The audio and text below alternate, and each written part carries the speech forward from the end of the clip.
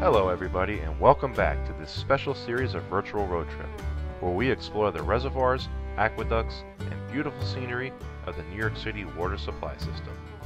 Today, we will once again be heading underground to explore the amazing complex of tunnels that collectively make up the Delaware Aqueduct, the eighth wonder of the world.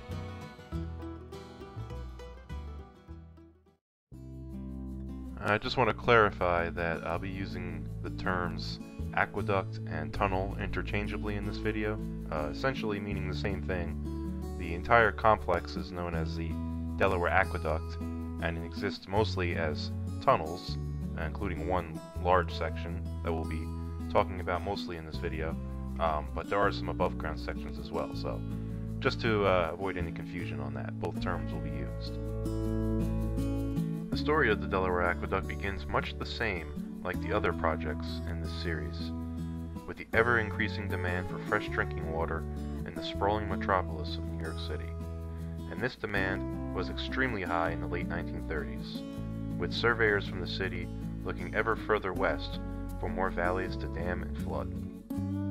Here is a map of the Delaware system that we have seen in previous videos.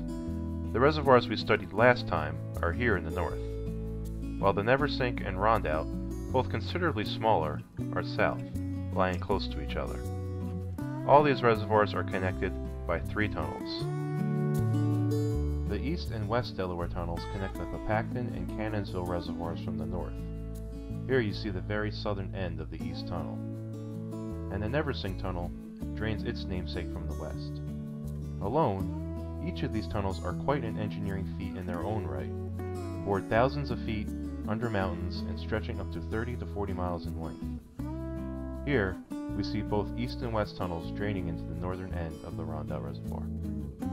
Speaking of the Rondout, it is not only a collection point for water from farther north, it is a genuine reservoir in itself, impounding its namesake, the Rondout Creek, at the Merriman Dam, located at the former site of the village of Lackawack, about 10 miles north of Ellenville, New York. It runs about 6.5 miles in length, with an average depth of 74 feet, and holds just under 50 billion gallons of water at full capacity. The reservoir was built starting in 1937, just as the aqueduct project began, and took until 1954 to fully complete. In a similar story to other major water projects we've seen in previous videos, local towns and villages were raised, flooded, and lost to history. Interestingly enough, even though it's considered part of the western Delaware system, both the Rondout Reservoir and Creek lie within the Hudson River watershed, with the Rondout Creek eventually emptying into the Hudson at Kingston, New York. Here at the intake at the southern end of the Rondout is where the Delaware Tunnel begins. From the start, it bores deep beneath the stable bedrock of the Appalachian Plateau and travels in a southeasterly direction. Because it exists solely underground at this point, it travels a straight path from southwestern Ulster County into Orange County, New York, where the tunnel then crosses under the Hudson River near the town of Newburgh. Once across, and after a slight shift in direction, this portion of the aqueduct continues until it reaches the West Branch Reservoir, which is near the town of Carmel in Putnam County, New York. Here is a profile of this section of the aqueduct between the Rondout and West Branch reservoirs, which stretches a distance of 70.5 kilometers, or close to 44 miles in length. You can see just how deep the tunnel begins. Dropping hundreds of feet to below sea level, it continues to dive deeper as it heads south, reaching its deepest point at the Hudson River crossing. After this, the force of the water flow pushes back up to surface level, having lost a net elevation of 338 feet. At the aforementioned West Branch Reservoir, water reaches the surface before entering the second stage of the aqueduct and heads further south to the Conseco Reservoir in Valhalla, New York. This is also the ending location of the nearby Catskill Aqueduct, which we have covered in a previous video. From here, the last stage brings water from the Conseco to the Hillsview Reservoir, which lies on the border of Westchester County and the Bronx, and is the official end of the aqueduct. The Hillsview is a storage reservoir for distribution to the main water tunnels of New York City. Also, both the West Branch and Conseco can be bypassed by tunnels running underneath them.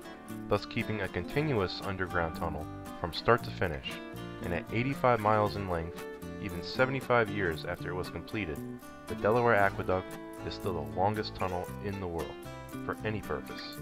It's true, here's the list if you don't believe me. As you can imagine, building this amazing structure was quite an undertaking, and took over 6 years, with workers boring a hole that varied from 13.5 to 19.5 feet in diameter, using only dynamite and sheer manpower. The sides of the tunnel were lined with concrete to withstand pressure, and in areas of weaker bedrock, steel lining was used as a reinforcement. The aqueduct was completed and put into service by 1945, and soon after, the addition of larger reservoirs further north increased the flow through the tunnel immensely. Today, the Delaware Aqueduct accounts for approximately half of the entire water supply system, moving an impressive 1.3 billion gallons of fresh drinking water every day. However, this high capacity and high demand have taken the tunnel to its limits through the years, which have led to cracks and leaks, as well as controversy. Beginning in the early 1990s and continuing through the next decade, residents of several towns along the aqueduct's route began seeing unusual and apparently random flooding events. In the small hamlet of Wawarsing, New York, just miles south of the Rondout Reservoir, the basements of local residents began flooding, as well as their septics and wells overflowing, even during times of dry weather. Also, in a town further south, just outside of Newburgh, New York, residents began noticing a new spring that had formed, followed shortly by a small pond. By this point, the agency in charge of the aqueduct, the New York City Department of Environmental Protection, had noticed as well. They soon sent down submersible drones and divers to survey the tunnel, and found large cracks in several sections, including below the 2 worst flood sites. Investigations found that the worst damage took place where the tunnel bored through limestone rock, which would dissolve over time and weaken the walls of the structure. By 2012, it was estimated that the Delaware Aqueduct was losing as much as 35 million gallons of water every day from leakage. Enough drinking water for 500,000 people, and it had been leaking this much for at least the past 25 years. The DEP decided that the damaged section near and under the Hudson River would be bypassed entirely by a new tunnel.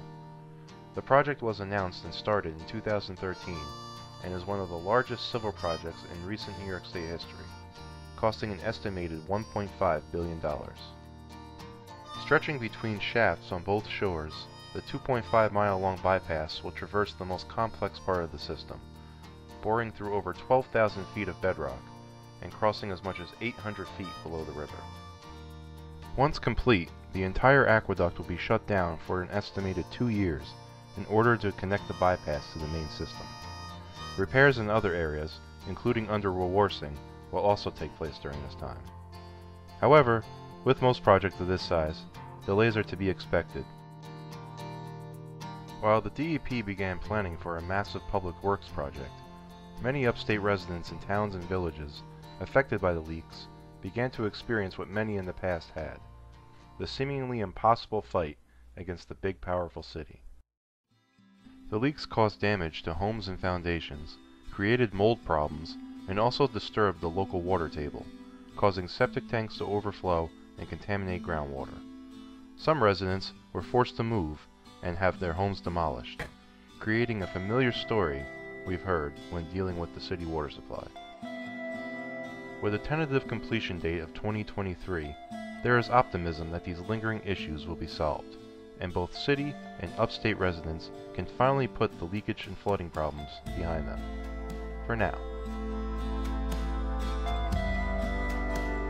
So that's going to do it for this video, as well as this entire series on the New York City water supply system, and I really do hope you enjoyed the entire thing.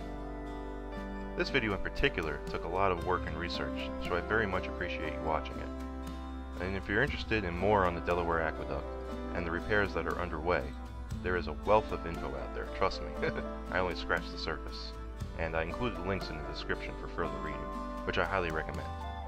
So, in the meantime, be sure to look out for more VRT documentaries in the near future on all kinds of subjects. I have a lot of things in the works right now, trust me. And for now, just be sure to like, comment, and subscribe, all the usual. And yeah, as always, enjoy the ride.